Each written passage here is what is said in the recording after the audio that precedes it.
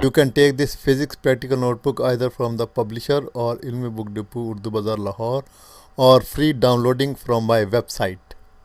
Experiment 5 on page 31 in the practical notebook. Left side page of the same experiment. We will study the relationships of simple pendulum. There are three relationships for simple pendulum, or we can say there are three laws of simple pendulum. First one is the time period is independent of the amplitude. The second one is time period is independent of the mass. And the third one is time period is directly related to the square root of length of the simple pendulum. So we will verify all these three laws. Now we will verify the first law of simple pendulum. First of all, we will find the length of the pendulum. It will be fixed, and we will consider 100 centimeter length of the pendulum. Then we will consider mass of the bob.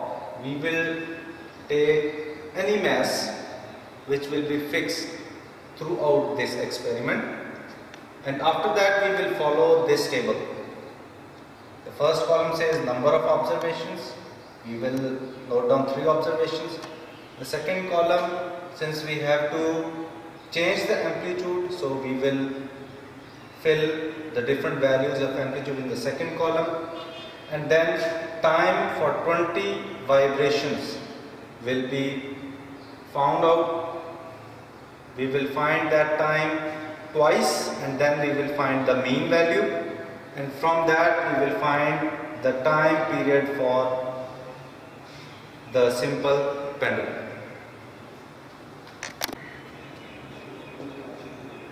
Okay students, now we will start our experiment. The pendulum is already set in oscillations. We will consider an amplitude of 6 centimeter, and we will start counting for 20 oscillations. 0, 1, 2, 3, 4, 5, and so on up to 20 vibrations, and then we will note down the time for 20 oscillations, and we will note down this value in the table of observations and calculations. The observations that we have taken have been noted down in the table of observations and calculations. The amplitude was 6 centimeter, and the time for 20 vibrations for the first time was 36.9 seconds, for the second time it was 37.0 seconds. Then we computed the mean value, that was 36.95 seconds, and in the end we have calculated the time period of the simple pendulum by dividing the mean time by the number of oscillations, that is 20, and the time period was 1.85 seconds. Similarly, we can note down 2 more observations for different amplitudes, and we will fill out this table of observations and calculations. Similarly, we can consider different amplitude. This time we consider amplitude of 8 centimeter, and using the same procedure we can calculate the time period of the pendulum, that was again 1.85 seconds. For the third observation, the amplitude was considered 10 centimeter, and following the same procedure we computed the time period of the simple pendulum, which was once again 1.85 seconds. So from this table of observations and calculations we can see when the amplitude is changed, the time period remains unchanged, from which we can conclude that the time period of simple pendulum is independent of the amplitude of the pendulum. Okay students, now we will verify the second law of simple pendulum, that is the time period of the simple pendulum is independent of the mass of the bob or the density of the bob. Okay, in this second part, the length of the pendulum will be kept constant, that is 100 centimeter, and the amplitude will remain the same throughout the observations, that is 6 centimeter. We will follow the table of observations and calculations. As it says in the first column, number of observations. We will note down 3 different observations with 3 different masses. The second column, we will note down the mass of the bob. The third column says time for 20 vibrations. So we will note down the time for 20 vibrations the first time, the second time, and then we will compute the mean value.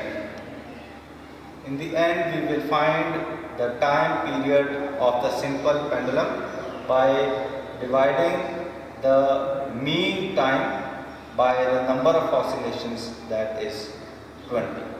Okay students, just like as we have done in part 1 of this experiment, we will set the pendulum in vibration and we will note down the time for 20 vibrations, and we will fill out this value in the table of observations and calculations. We have performed the first observation with this bob. We can replace this bob with a bob of different mass, just like this, and for the third one we will use another bob of different mass, and we will note down the time for 20 vibrations and we will fill out the table of observations and calculations. Okay, with the mass of bob 75 centimeter, we have observed that the time for 20 vibrations was 37.0 seconds for the first time. The second time it was 37.1 seconds, and then using these two values we computed the mean value, that was 37.05 seconds. From this observation we have calculated the time period of the simple pendulum by dividing the mean value by the number of oscillations 20. The time period was 1.85 seconds. Similarly, we can use different bobs. The one with 70 gram mass, finding the time for 20 vibrations, finding mean value, and then calculating the time period. We observed that it was the same 1.85 seconds as it was in case of the bob with mass 75 gram. Then for the third observation, we changed the mass of the bob once again. We considered the bob with 65 gram mass, and following the same procedure we computed the time period of the pendulum. It was once again 1.85 seconds. So from these observations we can see that the time period remains the same when the mass of the bob was changed. So we conclude that the time period is independent of the mass of the bob.